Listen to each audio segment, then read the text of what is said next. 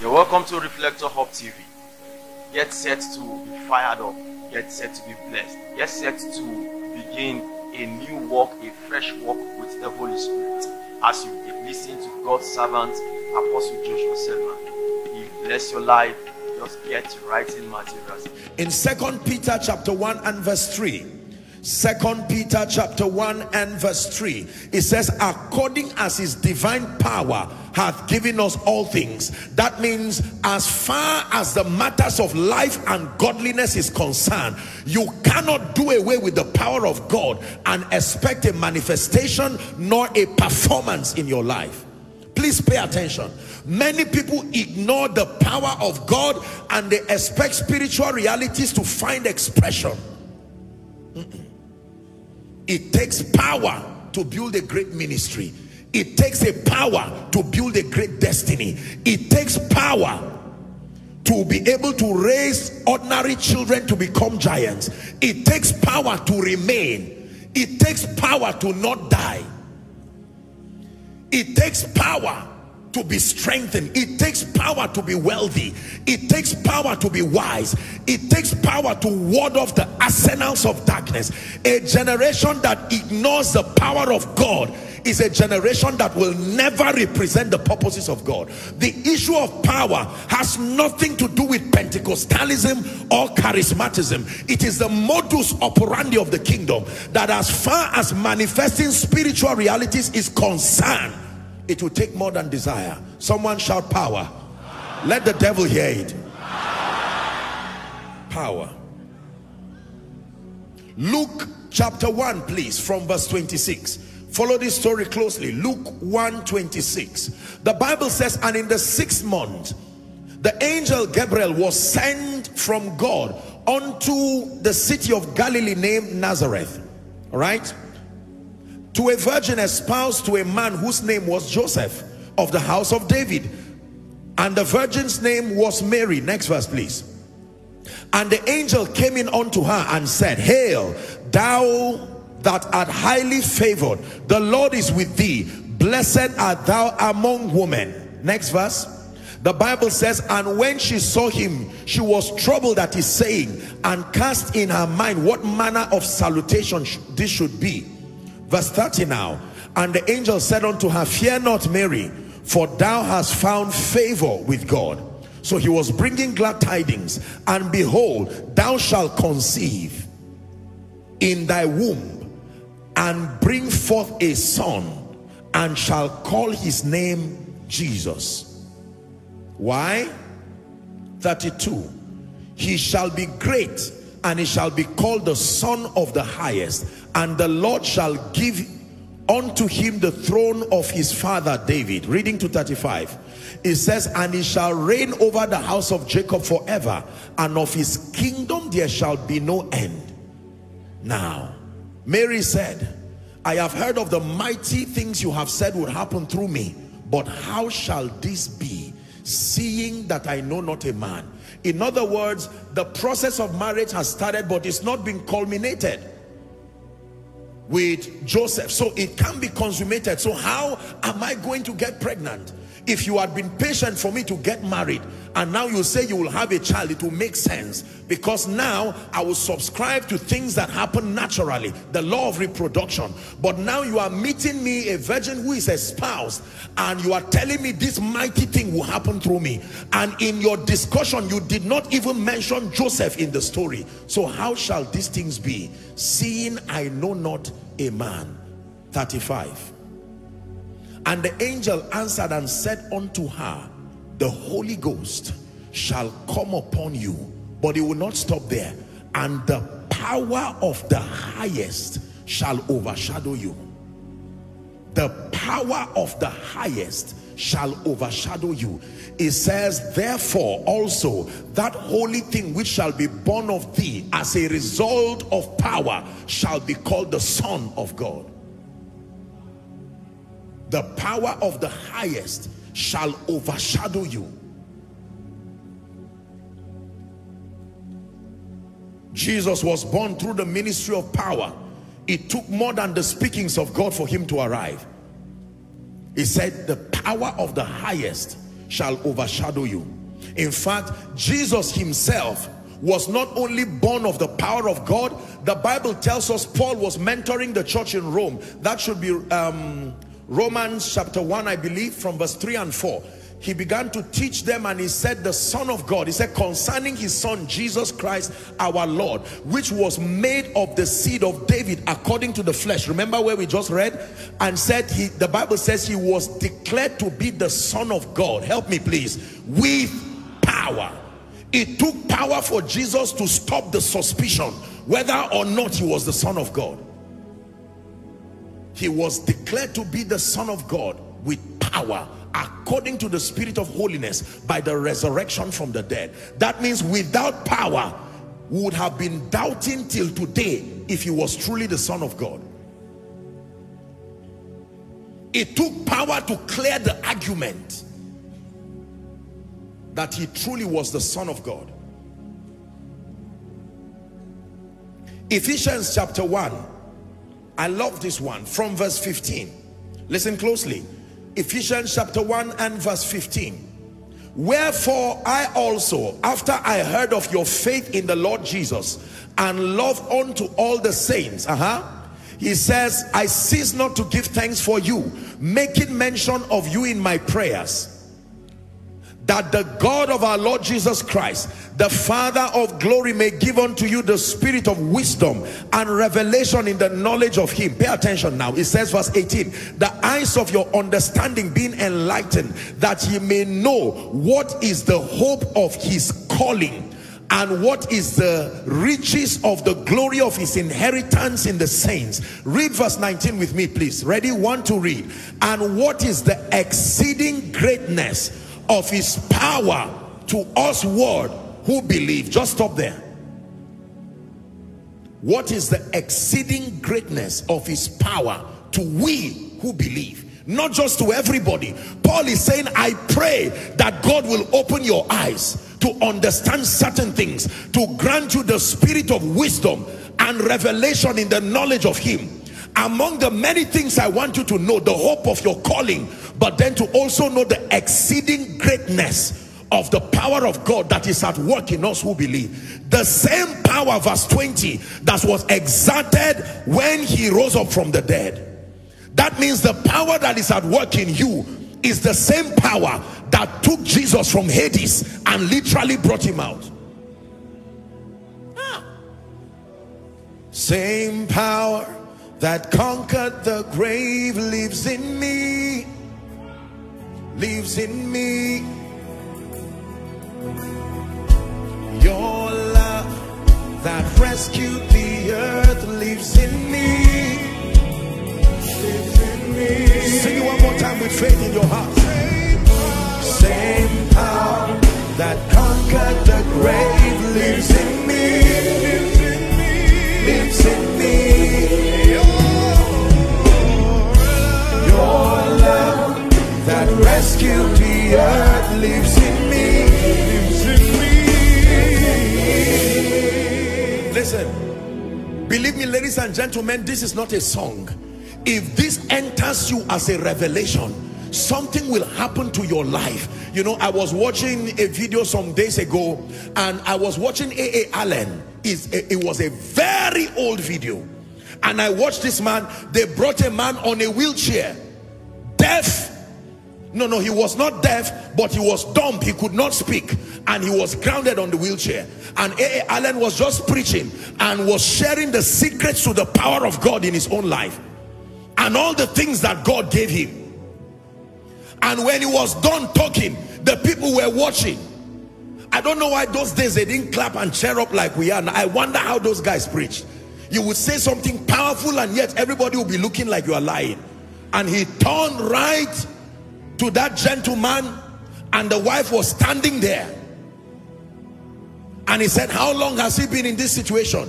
Could not talk, could not walk. And he held him casually. Your love that rescued the earth lives in me, lives in me. He laid his hands, and in an instant, not gradually, in an instant, that man's tongue was unloosed unlocked, and he lifted him and began to ask him questions, and he told him to stand up. Someone sat on the wheelchair and the man started pushing the wheelchair.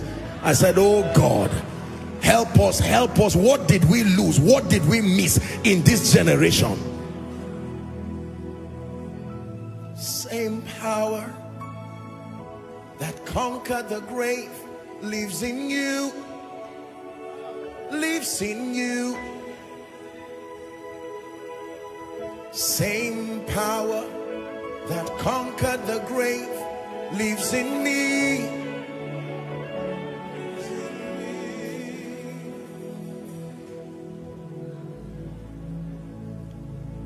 Hear me, ladies and gentlemen. Our generation is at the mercy of the manifestation of the power of God from the saints to redeem this evil and depraved generation. This is not a generation of blind loyalty again. The generation of our parents would believe even if they don't understand. But this generation is a generation of questions. If you say he lifts, prove it. If you say he changes lives, prove it. We are not going to just believe and say yes sir for nothing. Ministry without the power of God is only an invitation into a life of frustration. Believe me when I tell you, business without the power of God, parenting without the power of God. We live in a time where you will see a child 5 years old and then he begins to confess, I killed my father, I killed my uncle, I killed my mother, and you are wondering, 5 years? Power. The darkness that is upon the earth today will require more than good speaking, good discussion. It will take a display of power, genuine power as of old. And it has nothing to do with being in ministry, as you know. Power. Please hear me. I wrote here, the believer's efficiency as a child of God and as a witness is power dependent. Write it down, please. The believer's efficiency as a child of God and as a witness is power dependent. No matter how prepared you are to be a witness, you can learn doctrine, wonderful. You can learn character, wonderful. But if the power component is not captured in your preparation, believe me, it will look like God did not send you. I hope you know that Moses already began to learn the wisdom of Egypt according to Paul's teaching before he left to encounter the God of the Bible. Yet when he was returning, God said, no, I will not send you just like that. Take this rod. It's a rod wherewith you will wrought signs and wonders. Let me submit to you sincerely. Our generation needs a revival of genuine power. Our understanding of power for the average believer in this generation is falling down and standing up. And while we do not downplay anything that is sponsored by the Spirit, there is a level of power. We need to go back to study history. How far did God use these men? How far did God anoint them? Men who shook cities by such a display of power. You know, let me tell you the truth. Today we pride in having revelation. You listen to those people, sometimes they had a simple childlike message. Repent, Jesus is Lord. Then they say, now sit down and watch. I'm done talking. I have told you to repent. You are justified to not understand it. But let me show you what he can do. When the blind see, when the deaf hear, when the dead are raised back to life, when lives change. That one is a manifestation of the power of God. And this is one of the things that we are missing. You would go to a crusade that is full of tens of thousands of people and preach and make an altar call, and only 5 people will come out. Is that a crusade? You sang, you acted drama, There were all kinds of motivations. You even shared water and shared all kinds of drinks to motivate the people. And then you preach, and out of tens of thousands of people, go and read Acts chapter 2. The Bible says when the Holy Ghost fell, 3,000 people in a moment. 3,000 people, one moment. No clashing of cymbal, no bass guitar, no keyboard programming any atmosphere. But when power came and power fell, Peter said, this is that. This is that which was spoken by Prophet Joel. There's frustration in ministry today because the power component has not been incorporated.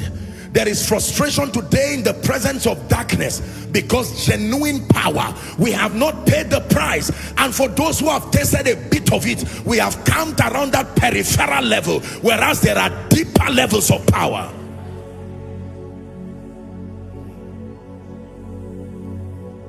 Yes, sir.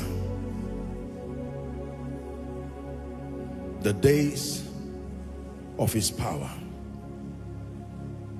If Jesus himself had to be declared as the Son of God with power, it means every believer in Christ, listen very carefully, every believer in Christ, it is your responsibility to walk in partnership with the keys I'll be sharing with you, to make your calling and your election sure. Please let me speak to you respectfully. If you're a man or a woman of God here, people have a right to suspect you and think you are a burden to God's program until you validate your call among the many evidences by the display of the power of God to change, to heal, to deliver, to set free. By the time you come into a family, ladies and gentlemen, and within 3 days their lives change, doors open, the yokes of witchcraft broken because you came. Elisha said, "Oh king, don't be afraid. Let Naaman come and let him know that there is a prophet in Israel."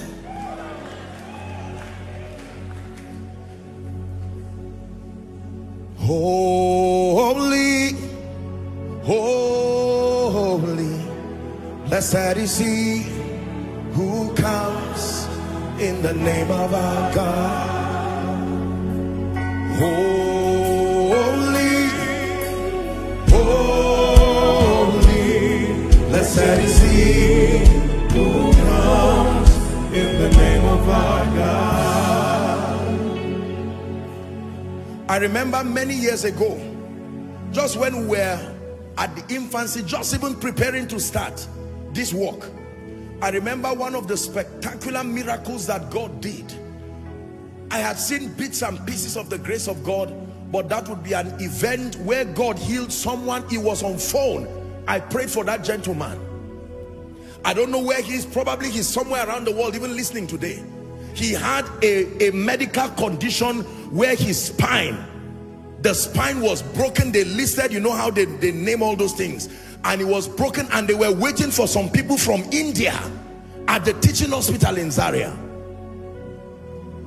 And I prayed for this gentleman. I remember he was even wearing a neck, what do you call it, a collar. And I prayed honestly, looking from this standpoint.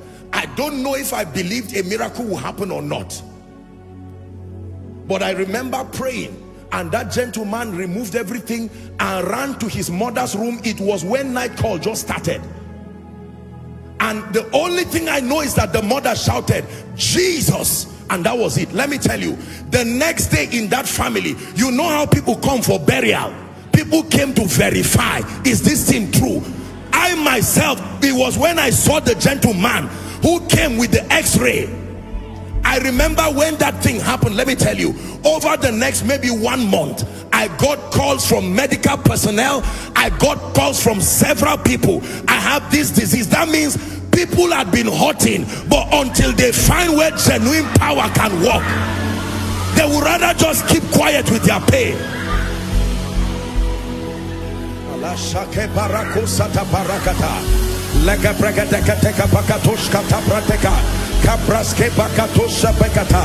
Oh, restore power, restore power, restore power to the body, restore power, more than the speakings of men, more than the philosophies of men, more than falling down and standing up, more than just speaking philosophies. Restore authentic apostolic power to your body.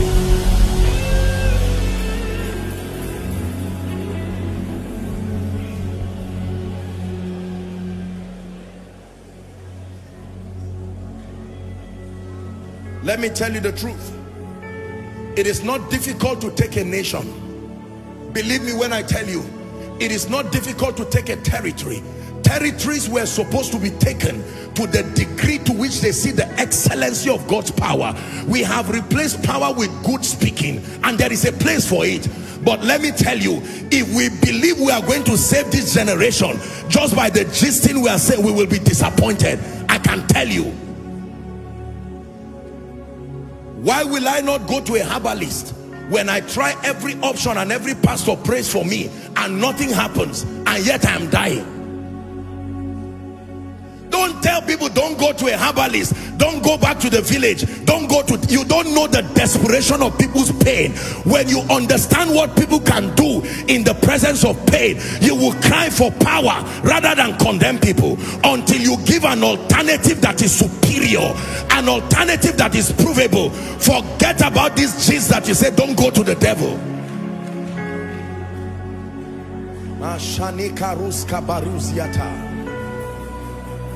Hallelujah. That little incident would be the beginning of mighty things that God would do through my life, but it was a lesson. I remember the frustrations that I felt as a young man of God just starting out. I remember one time I went to pray for someone, and I spoke to that man. I laid my hands upon him. He was on a wheelchair. The wife absolutely believed in me. You couldn't have said that it was unbelief. The woman believed in me with all her heart, that if I stepped into their house, that man would stand up from the wheelchair. But I prayed for him sincerely. Let me tell you the truth, by the privilege of God's grace, I don't claim to know so much, but I've read this Bible a bit. Believe me when I tell you, I quoted scriptures, I taught her doctrine. Then it was now time for performance.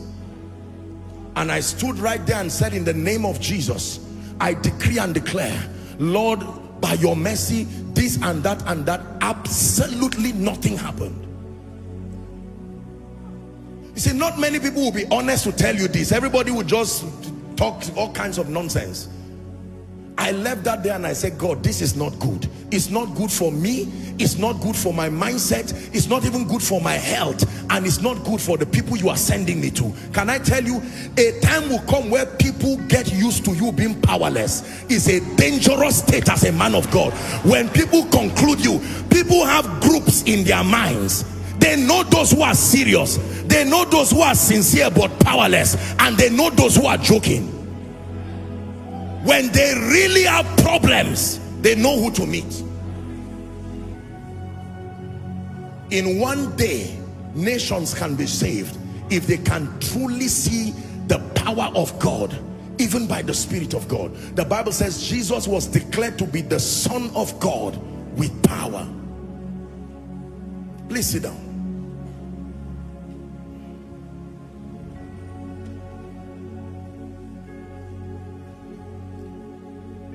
Thank God for the testimonies that we see and we celebrate. Thank God for the little that God does in and through our lives. But believers, let me submit to you. Look at me, please. How many of you will celebrate dew just falling during rainy season? As powerful as dew is it enough to cause your crops to grow? It takes rain. It says, ask for rain in the time of the latter rain. We are celebrating trickles in the body of Christ. One headache here, one miracle happening there. That is the reason why they suspect all of us and think that we are all whatever it is. Because there is a level of consistency that mastery must bring. That people can come and know for a surety that in addition to hearing the counsel of God, they are going to see God in their lives overnight. Let me tell you the truth. It is not difficult to win souls. I tell you this, except and unless they see the display of the power and the glory of God. Men are not that stubborn. They just have not been transported to a realm higher than science. The replacement for power is philosophy and the explanations of men, and the excuse that men don't have faith.